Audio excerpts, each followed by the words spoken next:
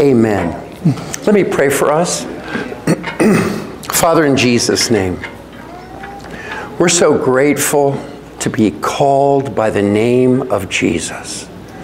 Father, we're grateful today that you meet us right where we are, that we don't have to clean up anything or change anything, Jesus, because you are the God of change. You are the God of transformation. So, Holy Spirit, we invite you to be with us this morning and to do in us what only you can do through the power of your blood. And we pray this in Jesus' name. Amen. First, I have to thank Pastor Adam for inviting me.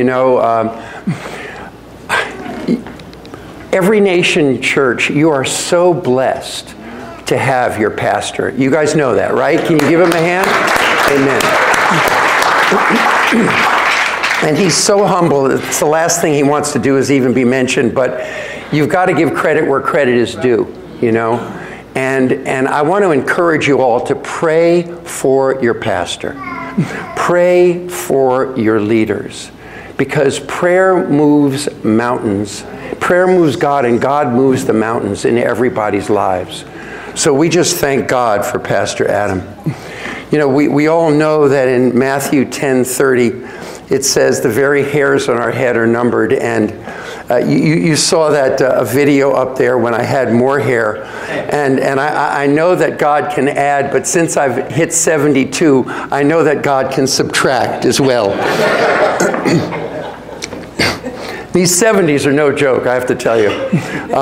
Coach John Earl Madden, who still holds the highest winning percentage for any coach with 100, who coached 100 games or more, said this. He said, the core of building a successful team is to make everyone around you jealous, to be just like you, to perform at their highest level.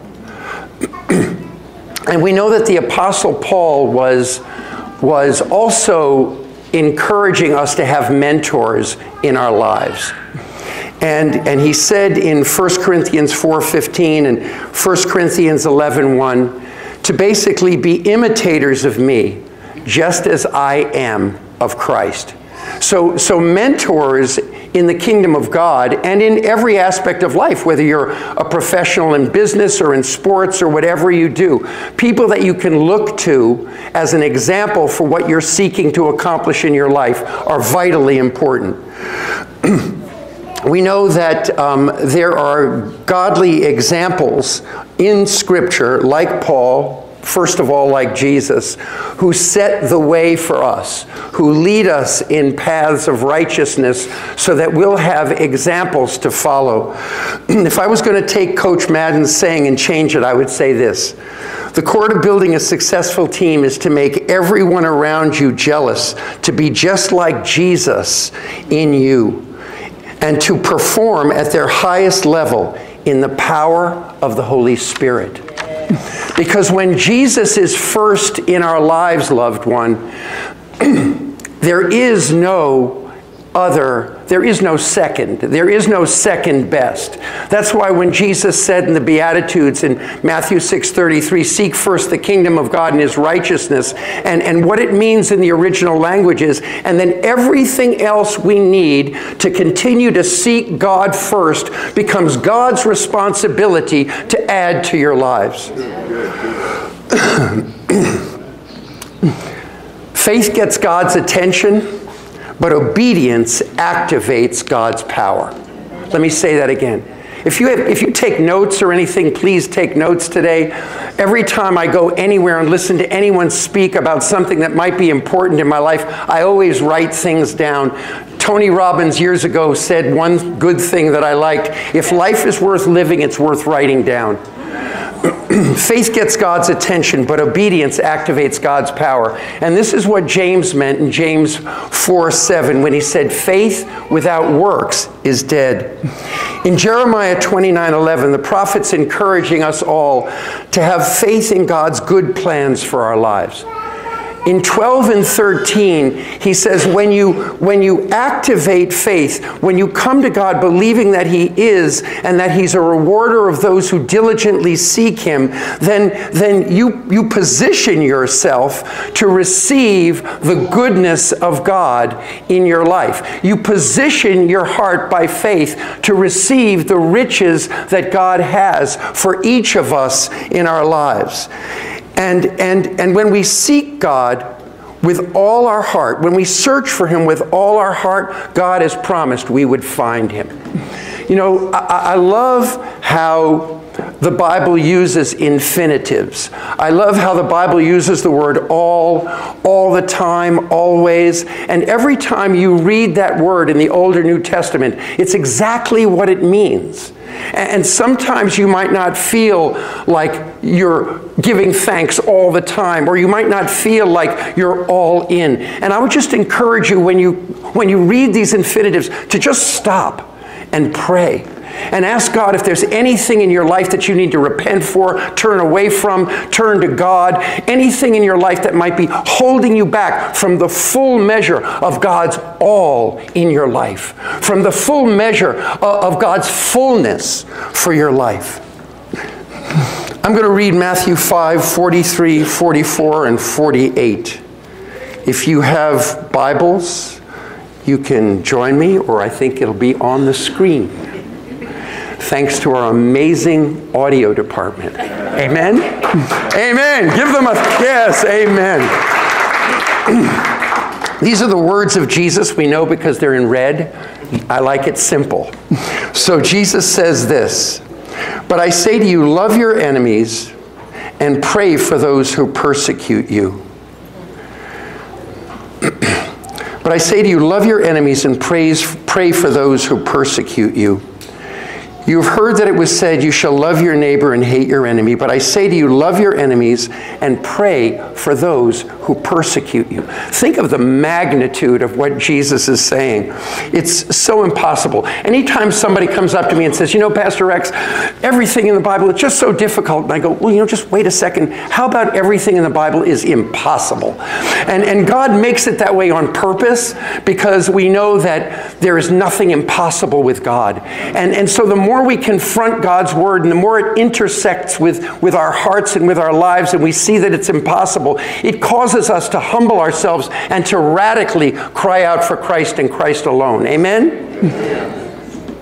Therefore you are to be perfect as your heavenly Father is perfect. And there, Jesus is not talking about perfection as the idea of being sinless. Rather, Jesus is talking about the emphasis falls on a close and committed relationship with God. Hallelujah.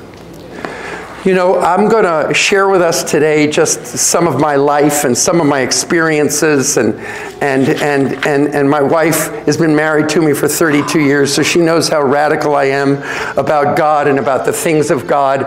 But I think all of you will be encouraged that if God can use someone like me, he can use anyone. If God can transform someone like me, he can transform anyone. And that's what the message of Paul was all about too, when he said, hey, I'm the chief of all sinners. And yet look at how God can use me because of my surrender, my humility, my radical commitment to him. So my wife and I were out on a date night the other night, and we went to a movie, and after the movie we went back to our car, and when we went to the car, you know how you just go for your car keys and you don't even think about it and you just put your hand in your pocket, but the car keys weren't there. So I'm thinking, well, gosh, wait a second. I'm checking all the pockets. And, you know, even if you check the pocket once, you check it again, you know, because you just can't believe that it's not there. And so I thought, well, honey, maybe it's still in the movie theater. We went to a theater because it was a date night, right, that had the reclining seats. And I thought maybe the key fell out of my pocket. And I kind of knew it didn't, but I'm hoping against hope. You know, I'm in good company because Abraham did that too. And so I went back into the theater, and everybody was so sweet to me, and they pulled up the chairs and they looked underneath, and there were no keys, and there was this random guy still in his seat. This is long after the movie's over. And he said, excuse me, what are you doing? I said, well, I'm looking for my keys. He says, don't worry. God's going to help you, and everything's going to work out fine. I said, okay, Lord, I hear you speaking to me. It's all good, Father. So I'm going to have faith today, God. So I walk back out to my wife. She says, oh, you got the keys? I go, no, honey, I don't have the keys. I said, but so we're going to have to take a cab home. But I said, Joy, everything's going to work out fine. And she just goes with me at this point. She goes, okay, honey, okay. So we get in the cab, we go home, and I say to her in the cab, I say, honey, I don't know why, but I think God didn't want us to drive home today. She says, that's kind of obvious. And so sometimes I can be obvious, And so we go home, and the night's over, and then I call one of my spiritual sons the next day who owns a garage, and he turns me on to a guy who can come and make a key for me. So I call him up, and he meets me at the car. And when I get to the car, I realize that over practically half of the driver's side of the car is somebody either vomited, or it was chilly, or it was just something just horrible and nasty. And this is a miracle. My first reaction was, hallelujah. Hallelujah. Now I know why God didn't want us to drive home, because he wanted me to pray for this person. You see, that's a miracle. That's a miracle. But that's what God is looking to do in each of our lives every day. If we will walk in a place that's connected to him, if we'll walk in a place filled with his love, filled with his forgiveness, then he will give us his perspective on the circumstances of our lives. Amen? In the past, I would have gotten so angry at this because I was the angriest person to ever walk the face of the earth. But in Matthew 5:44, where it says, love your enemies and pray for those who persecute you, that just came alive in me. And when the Word of God is in our minds and in our hearts, and circumstances, we have to confront circumstances in order for God to take that Word and make it revelation. To cause that Word to actually activate in our soul. And that's exactly what I realized had happened. Now, don't get me wrong, I don't respond this way all the time. I mean, my computer crashed the other day and I did not respond this way. But in this particular instance, I did. And I realized there was such a freedom and such a liberty that I was experiencing that rose me up above the circumstances to walk in a place that was so connected to the person and presence of God. And I realized that John 8:36 was alive in me. When Jesus said, therefore, if the Son makes you free, you shall be free indeed. I realized, wow, this is what Jesus is promising us. This is what Jesus is talking about. That in the middle of any circumstance that might be designed to tear me down, when I acknowledge Jesus first, when I seek him first, when I put him first, he's ready to release and empower me in the Holy Spirit, that I might walk in liberty and that I might walk in freedom. Not my idea of it. I don't have a good idea. But God's idea of freedom and liberty, which is walking in his perspective. I'm going to share with you for a moment now my testimony, some of my story, my personal story, where I've come from and how I've gotten where I've gotten and where I'm going. And you know, the beautiful thing about Jesus is that he leads us from glory to glory and faith to faith. And we might respond in such a supernatural way with Christ, and we might be sensing the presence of God in our lives, and yet we never arrive. It's always a process, right? We're being led by God, and we have these moments of triumph and victory. But Jesus wants to be alive and in the midst of all the small practicals of life that no one else sees. And that's really the key. When Jesus is alive in those practicals, then he'll be alive when the big things happen. Don't wait till the big things come and think, oh, then I'm going to surrender to Jesus. Then I'm going to submit to Jesus. Because, folks, it just don't work that way. Take it from experience. So, I was born in New York. My father was a very famous commercial actor. Maybe at the time, one of the most famous commercial actors in the world. He was the original Juan Valdez on Colombian coffee commercials. And he had a diplomatic passport, and they didn't search him when he would go in and out of Colombia where they'd film the commercials. And he used to smuggle cocaine and emeralds back into the States. And he started getting me high on cocaine when I was 12 years old. And he led a very broken life himself, and it's sort of like the computer terminology that says garbage in and garbage out, and he didn't come to Christ himself at that point, and so he thought this was a way to bond with his son. And my parents were finally divorced when I was 14. My parents had just had my beautiful, amazing sister, Melissa, who is 14 years younger than me. And she had just been born, and they got a divorce. And my mother instantly remarried a man named Arthur Stein, who was an alcoholic, atheist Jew, the trifecta. And one day I was with Arthur, and he just hated me so much, and he looked at me with this hatred in his eyes, and I looked at him and I said, Arthur, why do you hate me so much?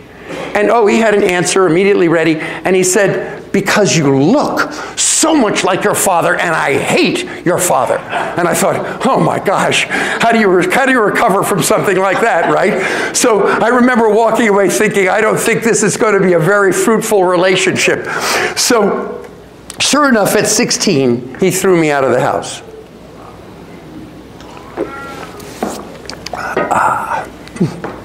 And at that point, I was so filled with anger. I was so filled with resentment. I was so filled with unforgiveness. I was so filled with bitterness. I thought, how could this be happening to me? What did I do to deserve this? And all of those attacks from the enemy of your soul started to flood my life and started to shape my perspective and started to influence my thinking.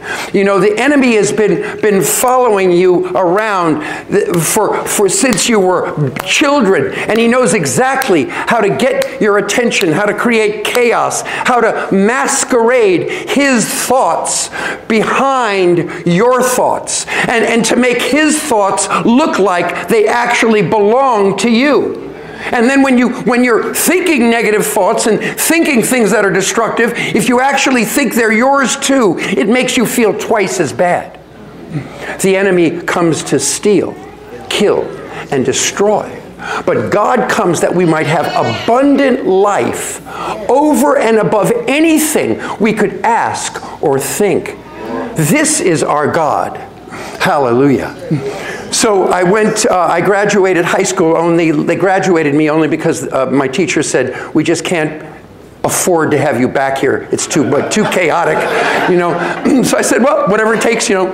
And I went off to college, to a junior college on the border of Arizona and Mexico, and that's where I started dealing drugs. And some of the feds that were confiscating drugs would kick them back to me and a few others. We would deal them on the campus and kick them back money. And that's where I started to realize, well, anything is fair game as long as you don't get caught. And then I got thrown out of college because I did some just unspeakable things. And I mean, I was a disaster. When I tell you, loved ones, a disaster. And I got kicked out of college, and my father said, if you come back to New York, I'm going to break your legs. I said, I guess I'm not going back to New York. And I went to California, and I started dealing drugs out in California, and then my father lost the commercial, Terminal Ego. And he came, and I invited him to California, and we became drug dealing partners. And so he was from Cuba. I'm Afro-Cuban on my father's side, and I'm Jewish and European on my mother's side, which is why I go to every nation church. Amen.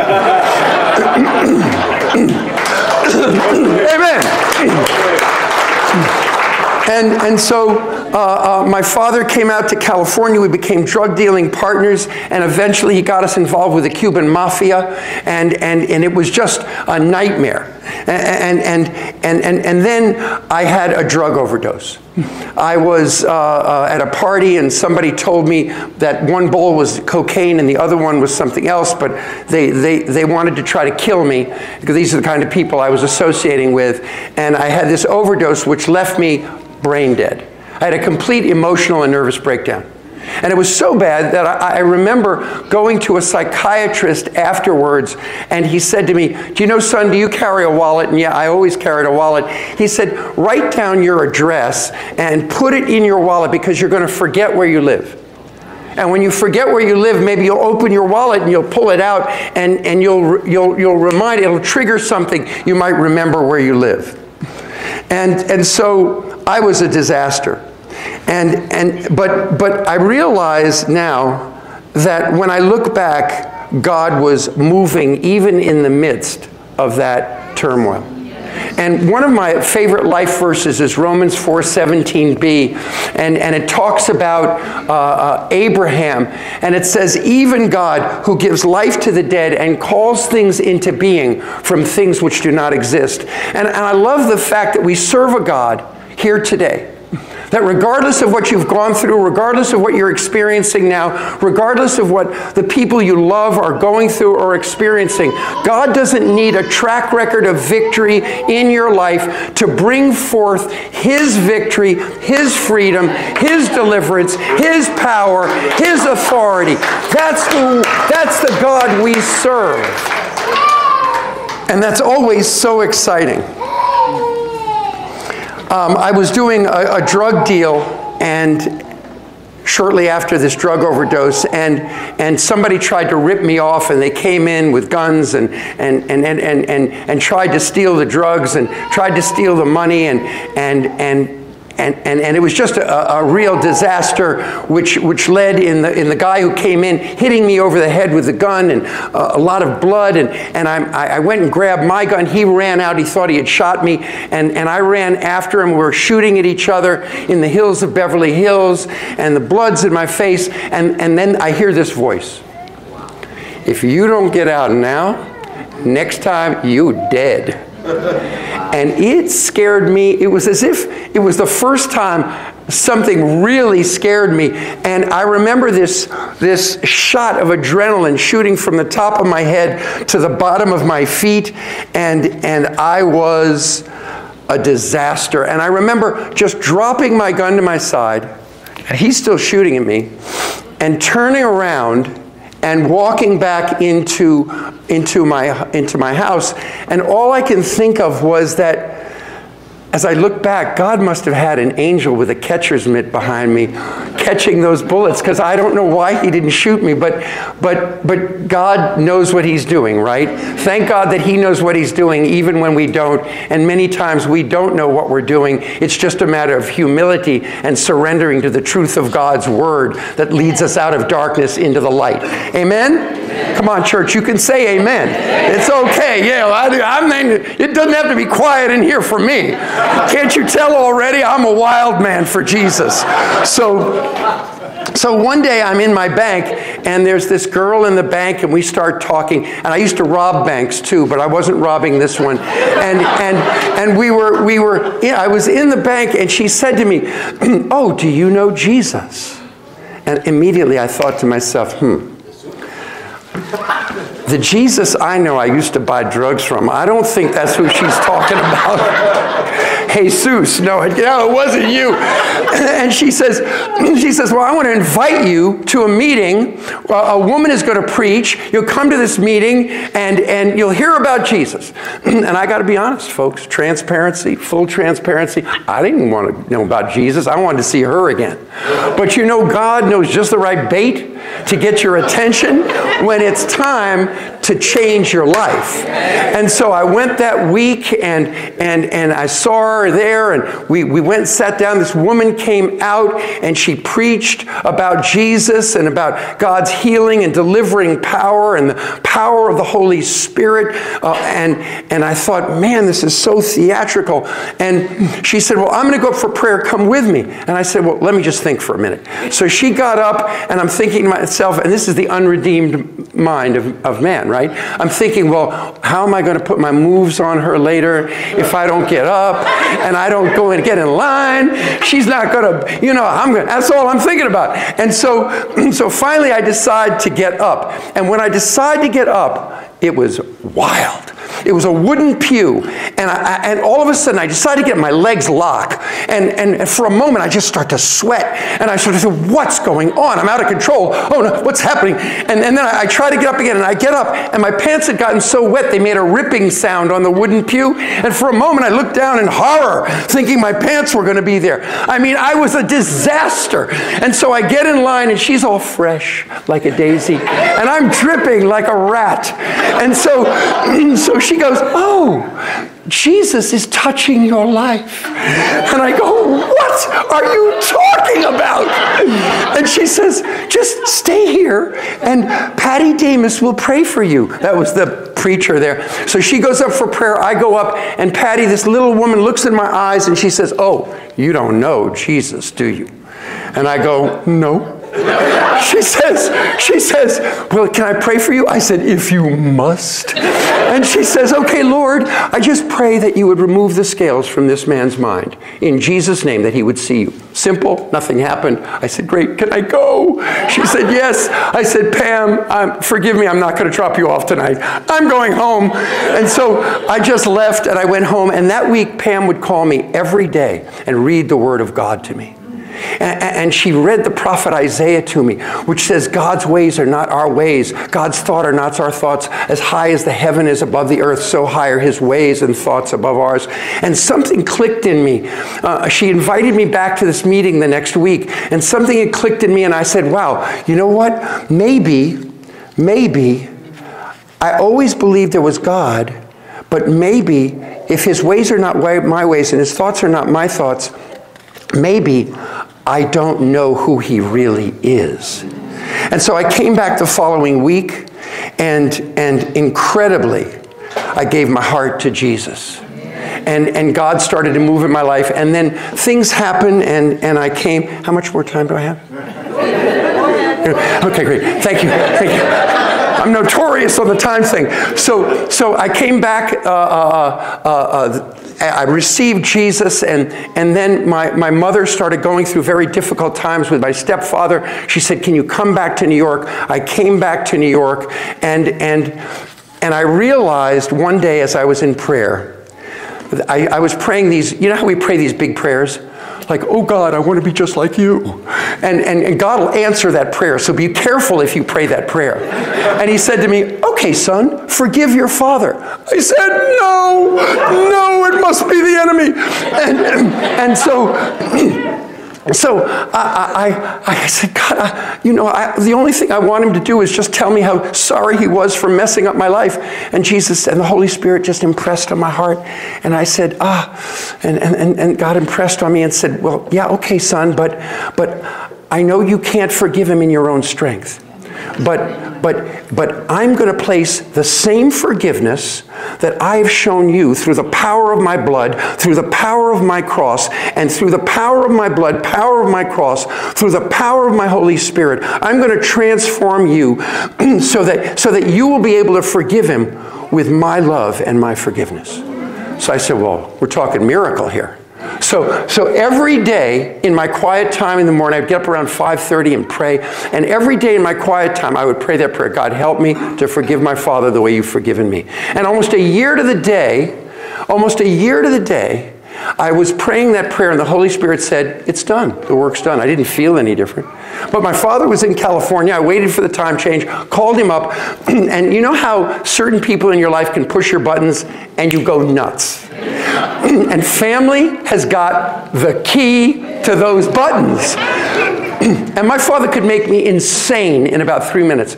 So I called him up, and he started with his stuff, and nothing was happening. I thought, oh, this is really different. And it was interesting because after a few minutes, when he didn't see me responding the way I used to respond, his whole tone changed. His whole attitude started to change. And so I hung up the phone that first time and I just danced. I was, oh, hallelujah, I'm free.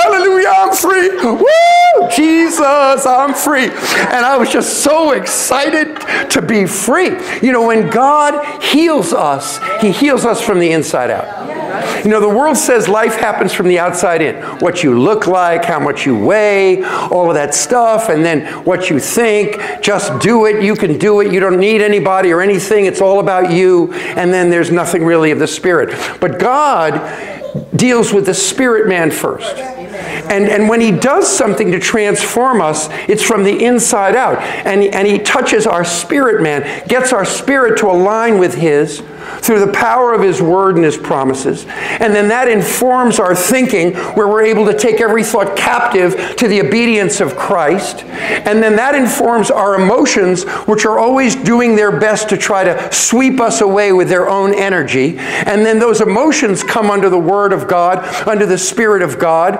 And then our outward man is the last thing to be touched. And when it's like that, nothing can steal those changes. Because the world can't steal what it hasn't given you. So, and God is not an Indian giver or a man that He should lie. Amen, church? So, I was transformed. And shortly after that, I went to California. My father was struggling with his health, and I went to California, and he came up to me, and I had given up needing him to say he was sorry, and he came up to me and he said, "Son, nobody knows the transformation in your life like I do, because no one is responsible for messing you up like I am." I went, "What?" I said, "Dad, I've forgiven you." He said, "I know you have." And he said, "I know that this Jesus you're serving is the real, true, only living God. How do I get Him in my life?" Hallelujah.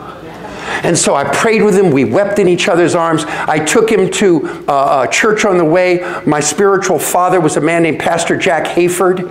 And he ordained me, ordained my wife. He was the head of our prison ministry for decades and poured into us. And he water baptized my father. My father got the second baptism. There is a second baptism of the Holy Spirit with the evidence of tongues and the prophetic. And it's something that if you don't have it today, if you want it, we're going to pray in a minute and just ask God. Don't hold back anything from God. God has never held back anything from you. And He wants you to be filled. He wants you to be immersed in His Holy Spirit. He wants to empower you because it takes true power to walk out this Christian life. I mean, God has called us to a radical Christian life. Love the Lord your God with all your heart, all your mind, all your soul, all your strength. And then you're able to love your neighbor as you love yourself. It's that radical approach that God's called us to. And we're never too young, we're never too old, we're never too far gone. Things are never so restricted by circumstances that they ever disallow the entry of God's power into any situation. Hallelujah. Is this good? Yeah. Praise God. Give God praise. Come on. Hallelujah. God's doing something. Faith is alive in this church today. Come on. And that's all God needs to position our hearts to do something dramatic and transformative. So, as I said earlier, I've been married for 32 years to my amazing wife, and when we got married, though, it started on kind of a negative foot, and her dad didn't like me, and you can't blame him. I mean, he wasn't saved at the time, I don't think, and when I shared my testimony with him, in his mind, he thought, save my daughter. And as a result of that, he didn't even come to our wedding and walk his only daughter down the aisle. And on the surface, that might sound dramatic and harsh, but he was trying to make a statement to try to save his daughter. So I understand. And now today, I just chose after that to just love him the way Jesus loved me. You know, God builds line upon line, stone upon stone, precept upon precept. What he did in my life with my real father, I was then able to take and apply to my stepfather who threw me out of the house. I don't know if he got saved or not, but then to my father-in-law as well. And I realized what a privilege to love him the way Jesus loves me. That every obstacle and every challenge and everything that creates chaos is a privilege for the Christian. Loved ones, it's time for our perspective to become God's perspective today. Amen? Amen. And so I started loving on him, and now he calls me his pastor. Come on. This is the miracle power of a living God. My wife and I are in prison ministry. We have a ministry called Prison in the Wild, and we go into the prisons and minister the love of Jesus. Behold the Lamb of God that takes away the sins of the world. And we share this with men and women and correction officers. We have a 4-phase ministry program that God has given us over the years. The first phase is the Alpha program, which is a program that introduces people to the person of Jesus and helps disciple them through the process of becoming more like Christ. The second one is a reentry format. And when people are in jail, 2 things happen. They either beat the case and get out, and we have a reentry format that helps them with jobs, places to live, a community for their family, and anything they might need to go forward so that they don't commit another crime. That's how we break recidivism, which is the definition of reoffending. And then if the other thing happens and they lose their case, we don't want anyone to feel abandoned. So we have a whole program also to minister to them, to give them a sense of identity before they go upstate, to know that they're not alone. And then the third phase is an advocacy phase where we stand and advocate for those who need an advocate between them and their attorneys and their cases, because many times people are so confused about what they're charged with, and they're not even sure of how to deal with what's going on. And then we have a 4th phase where we minister to correction officers, because we realize that if they're not doing well, how can that not negatively impact the people they're in charge of? Forgiveness in Christ defeats all of Satan's schemes. Let me say that again. Forgiveness in Christ defeats all of Satan's schemes. First, we need to receive Christ's forgiveness for us. That's the prime, that's where it starts. 1 John 1:9, that if we confess our sins, Jesus is faithful and just to forgive us for our sins and to cleanse us of all unrighteousness. That's anything that would stop active living relationship with God. Secondly, we need to offer Jesus' same forgiveness to everyone and anyone around us. And we know that we are living the Spirit-filled life, the Spirit life, when we are quick to forgive. And you know, I realized a long time ago, I said, Lord, what is a good definition, a good illustration of humility? And Jesus said, or maturity in the faith. And the Holy Spirit impressed me and said, you know, you're always going to get knocked down, but you never have to get knocked out. The Holy Spirit said, you'll get knocked down, Rex, but the less time you spend on your back on the mat, the more you know you're growing in relationship with me. And so most of the time now I get knocked down and I'm up. And that's what God is calling us to. That perfection, be perfect as I am perfect, that intimate relationship with God that keeps us on our feet so that when we've done everything to stand, what? We are still standing. Isn't that good news, church? Hallelujah. Hallelujah. Amen. I'm going to wrap up in a moment. Matthew 18:21 through 22. Peter says to Jesus, how many times should I forgive? And Jesus basically says, Peter, 70 times 7. In other words, you do everything to align yourself with God, which means you keep on forgiving, regardless of what it costs you. It'll never cost you as much as it cost me.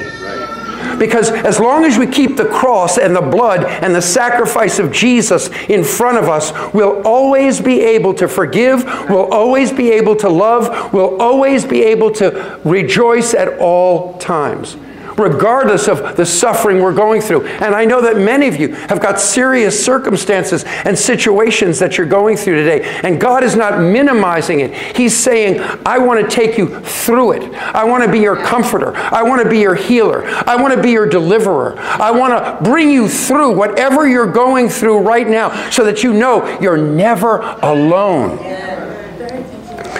God's forgiveness for me, when I get past my own hurts and failures, opens me up to believe and receive that God will forgive through me. In other words, we have a tendency to be trapped in performance. And everything about our lives is about performance. The moment we're born, little baby cries, he knows he gets something to eat. We get a little bigger, we go to school, we do well in sports, we get a letter. We do well in our grades, and our teachers like us. We obey our parents, and we get, or a parent, or whatever, and we get accolades for that. We graduate, we go to college, it's SAT scores, it's performance. We graduate college, we go into the business world, or we go into sports or whatever we're in, and it's performance. We're graded on our performance. And then we come to Jesus, and he says, no. I've done everything already on your behalf. It's not about performance with me. You got to drop that mentality when you come to me, and I will show you what it is to be more than a conqueror. I have already won all the battles on your behalf. I've already become sin for you. He who knew no sin was made to be sin on our behalf, that we might become the righteousness of God in him. He became a curse for us. And so when we come to that place, and we receive that, there's a tremendous freedom and a tremendous liberty that takes place. God's forgiveness is eternal in Christ and releases eternity in me. Let me say that again. God's forgiveness is eternal in Christ and releases the sense of eternity in me, in us. In Matthew 6:12, it says, Jesus says, forgive us our debts as we forgive our debtors, those who have trespassed against us. And it's not that Jesus is saying, if you don't forgive, you can't be saved. Because then no one would be saved. But what he's saying is he's highlighting the fact that if once you're born again, if you hold on to unforgiveness, you restrict what God wants to do in you. And God is a jealous God. And so he wants complete intimacy with you. He wants the fullness of life that Jesus died for to give each of us. Amen, church? Amen. Forgiveness in Christ stops Satan's plans. And I'm going to close with this scripture. 2 Corinthians 2, 10 through 12. But to the one whom you forgive anything, I forgive also, Paul says. For indeed, what I have forgiven, if I have forgiven anything, I did it for your sakes in the presence of Christ. Here he was modeling the person and presence of Jesus for them through forgiveness. So that, here's the reason he did it, so that no advantage would be taken of us by Satan, for we are not ignorant of his schemes.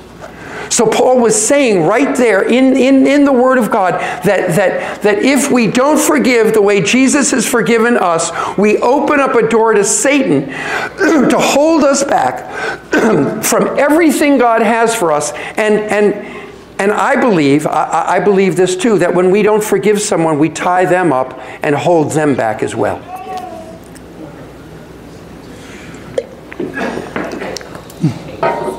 Church, can I pray for us right now? Would you all stand to your feet, please? Hallelujah, Father. Hallelujah. Hallelujah, Father. Hallelujah. We love you, Lord. Just start thanking God right now. Hallelujah, Lord. If there's anything in your life you can thank him for, you can thank him for the blood. Father, thank you for your blood.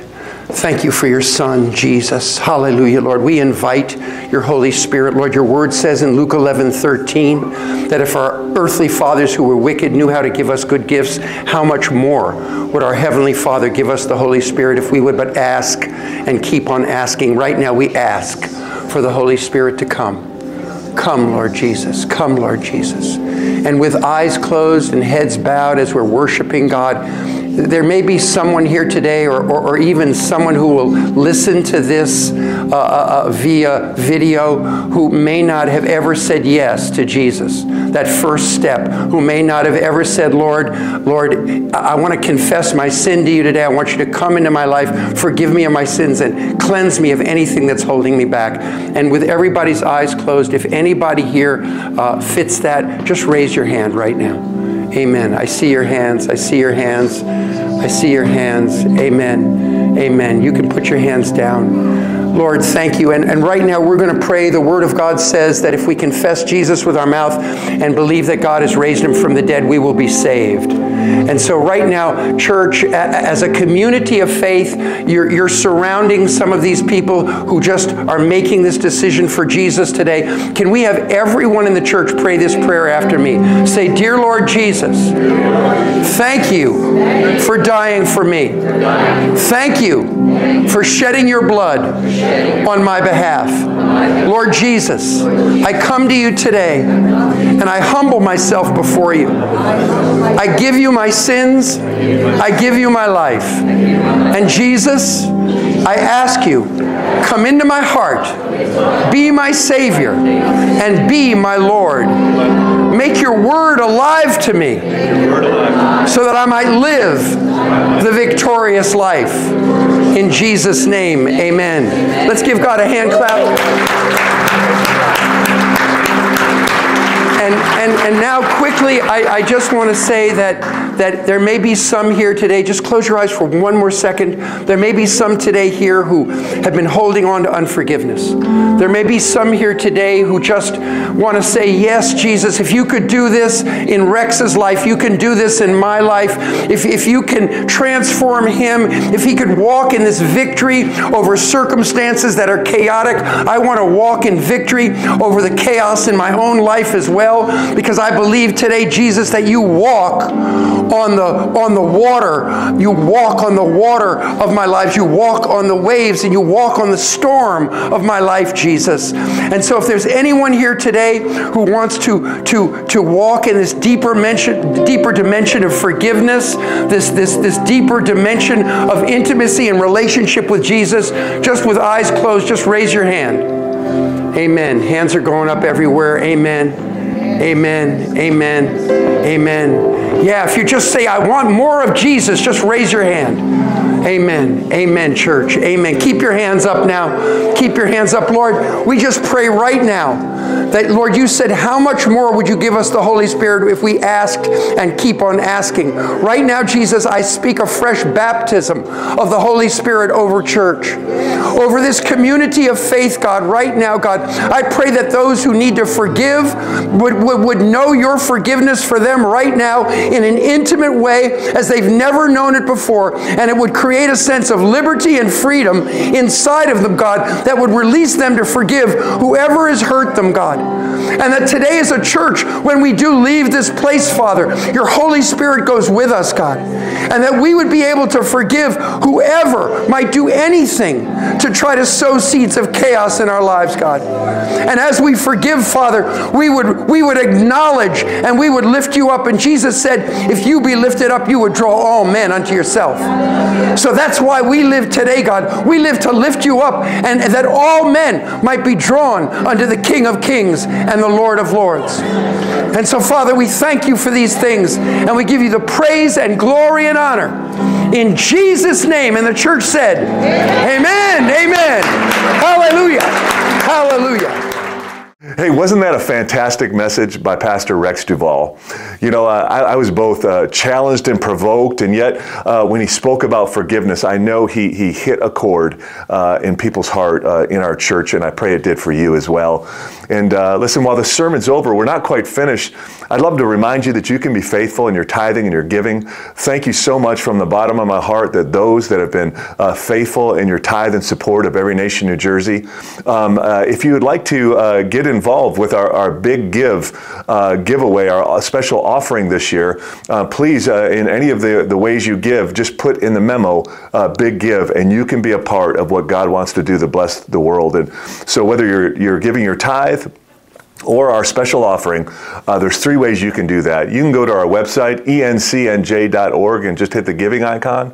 Or you can give via text. My family and I give this way. It's a very convenient way to give. If you just text the letters ENCNJ to the number 77977, you can do that, or you can simply mail in your check or money order right here to our church offices at 101 Gibraltar Drive, right here in Morris Plains, New Jersey. Every Nation, Jesus loves you, and I think you're amazing too. Have an amazing week.